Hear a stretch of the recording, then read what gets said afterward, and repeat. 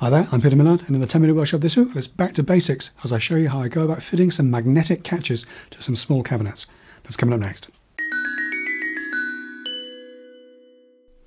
So not exactly the most challenging of things, fitting a little magnetic catch to a small cabinet door like this, but there are a couple of things that can still catch you out.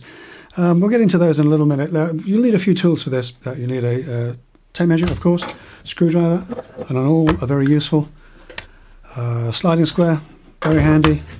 Drill driver, of course. A little bit of tape, very useful. And you need some scrap that's exactly the same thickness as the cabinet carcass. We're going to fit catches on these two little cabinets. You might remember these from the flush hinge video that I did a little while back. We've got one like this with an overlay door and one with an inset door, and we'll do these separately because the approach is quite different. You will, of course, also need a magnetic catch of some kind. These are very simple magnetic catches. Just picked up these off Amazon, and they're very straightforward. A couple of things that I do see people get wrong sometimes. These come in two parts. The body of the magnetic catch holds the actual magnets, and there's a striker plate as well. The striker plate has a little bit of metal in it, usually on a rubber kind of washer, so it's got a little bit of give to it, so it's got a little bit of flex. And when they're connected together, often the striker has a sort of a curved lip to it. That lip is supposed to follow round the body of the actual magnetic catch. A lot of people I see fitting them the other way round, and that rarely works properly for a couple of reasons which will become clear later on.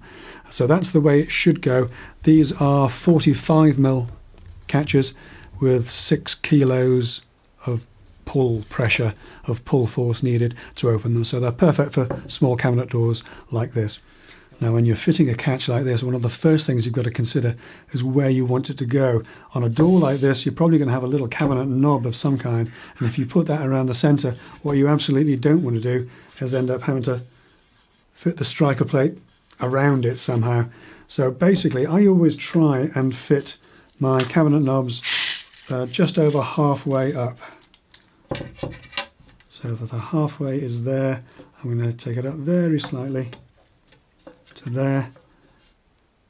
So what we want to do is come down a little bit and fit the catch just under there. So what's that, 230, okay.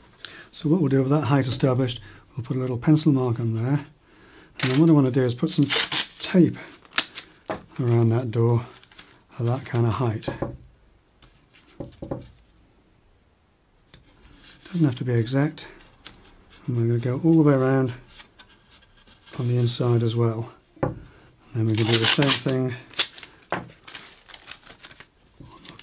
on the cabinet carcass. Move the door out of the way, and now we've got a nice clean line which isn't going to affect the cabinet at all. So we can put our pencil mark across there and extend that line around. You can then bring that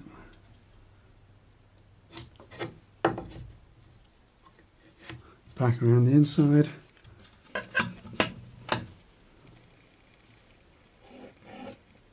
And the same here. So that then gives us a centre line on the carcass and the door that we can work to.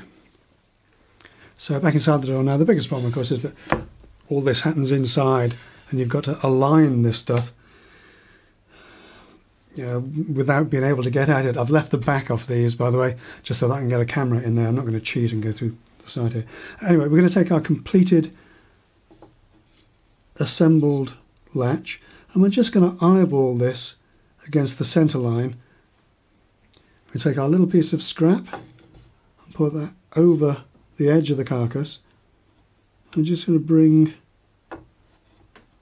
the complete latch up forwards so that it just touches, just bears against the front edge there. And we're just going to hold that in place with our awl. Just mark a couple of little points in there. Oop. Then we can drill.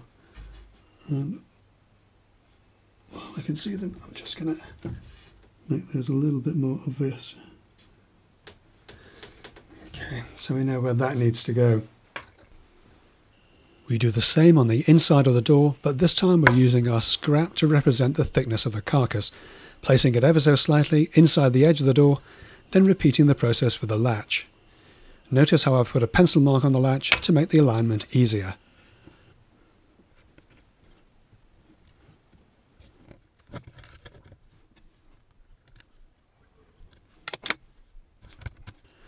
Then it's mark and drill in the usual way.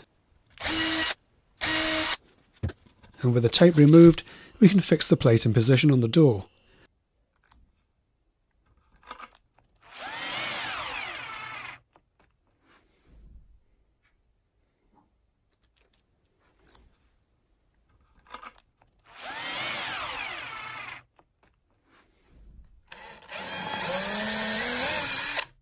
And then repeat the process with a catch inside the cabinet.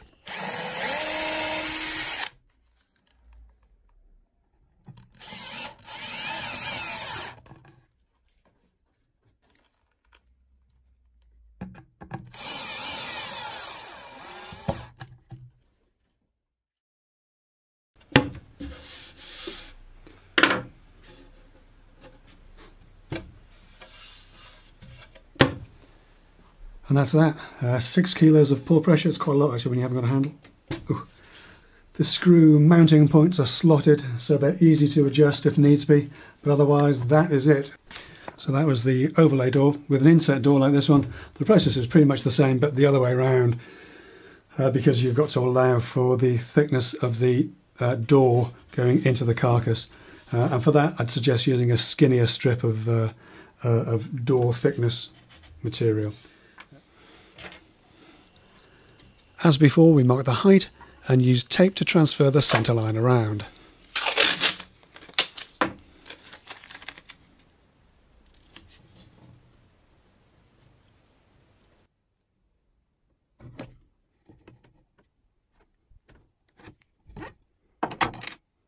Then, using our door thickness offcut on the inside edge of the cabinet, we can position the latch so it just touches, then mark and drill as before.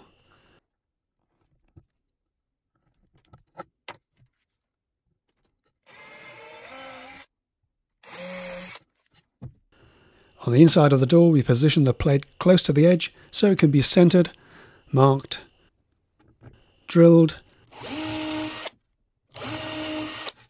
and fixed in place. And then we do the same with the catch body inside the cabinet.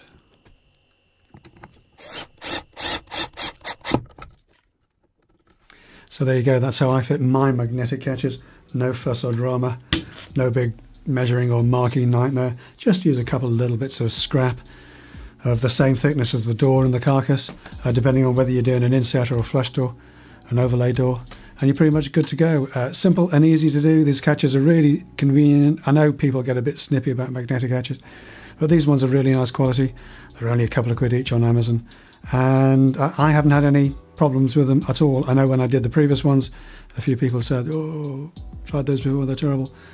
I haven't had any major problems with these, but if you have trouble with any of these catches, just let us know about it. It'd be really good to have that kind of feedback. But that's it for this week. Thank you so much for watching, and I'll see you in the next one. Take care.